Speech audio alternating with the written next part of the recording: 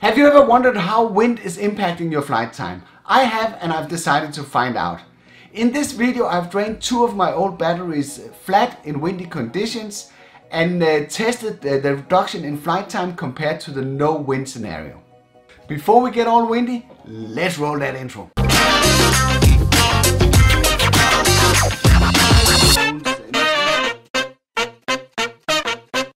Do you want to improve your drone footage, refine your video skills, learn about e-wheels, the future of commuting? Subscribe to my weekly tips, tests and tutorials.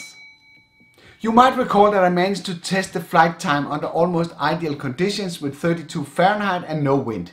This represents the lower operating limit set by DJI, and we got the following results. A funny thing that I did not tell you was that during my originally no wind test, that was actually interrupted because a light shower decided to play games with me.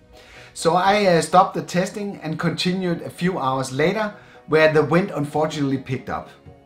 I decided to continue the testing, for at least I would have some reference flight times during windy conditions. The temperature was around 34 Fahrenheit, which was not too much off compared to the lower limit of 32. Let's recap the test protocol. Enable video recording 1080p 25 frames per second. Battery alarm set to 15%. Take off to an altitude of 50 meters or 165 feet. Enable point of interest with a radius of 40 meters or 130 feet. Set the speed to around 15 miles per hour. Point Mavic nose forward. Wait for the battery to drain to 15% and auto land. Low battery warning. Record flight time from the battery menu when the Mavic is safe back on the ground. I had two batteries fully charged ready to test, and to my luck it was the ones labeled 2 and 3 that performed almost identical in the no wind test. So this will give us a good set of values to compare. Let's look into some footage from the test. Battery number 2.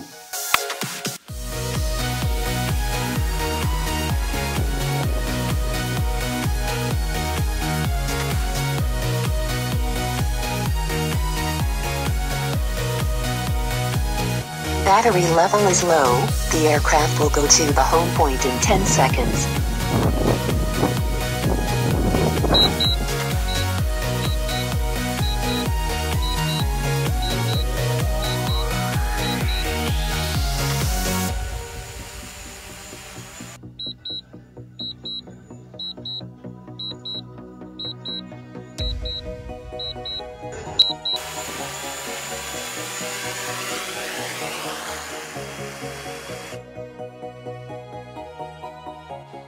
Flight time for the record 21:34.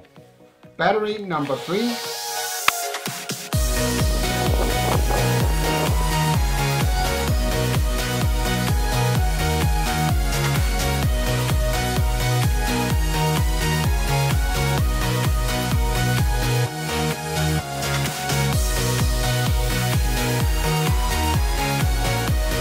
Battery level is low. The aircraft will go to the home point in 10 seconds.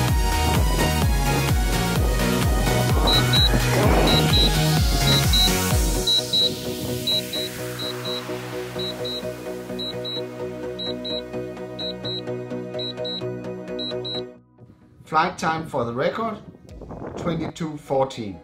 Test completed.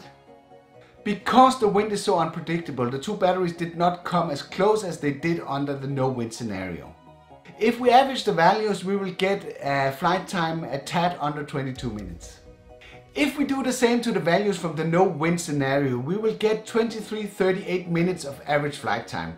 This means the wind has chopped off 1 minute and 44 seconds. Not surprisingly, wind makes a big impact on the flight time, but we're well above the 21 minutes of general flight time specified at 15 miles per hour. Nice to see that DJI keeps within their own specifications. What flight times are you getting with your batteries in high wind? Leave a comment below. Thinking about it, it will be fairly easy for you guys to repeat this in your backyard. It's pretty straightforward, as the test steps has been described previously in this video. Post the result in the comment section below, along with the temperature and roughly estimate of the wind conditions. If you decide to pick up an additional battery to expand your flight time, I've put a link in the description below where you can pick up a brand new original battery with a discount. Do you know the real maximum speed of Mavic Pro? I made a test to find out. You can access the video by clicking this card.